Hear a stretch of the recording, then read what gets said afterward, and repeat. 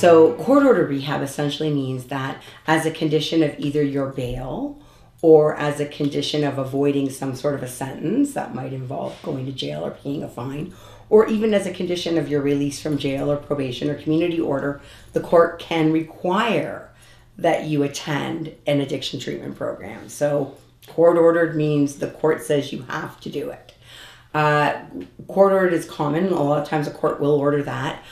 Some people have to come here because it's a condition of their employment. So you either come or you lose your job. Oftentimes people are motivated. The strongest, most powerful motivation is not the court or your job, no matter how great your job is.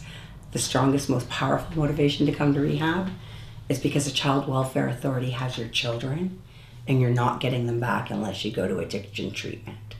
Or they're going to take your children unless you go to addiction treatment.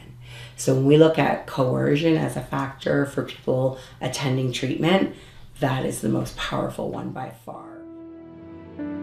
If you or a loved one are looking for help with substance abuse, call our 24/7 helpline at 1-800-615-1067.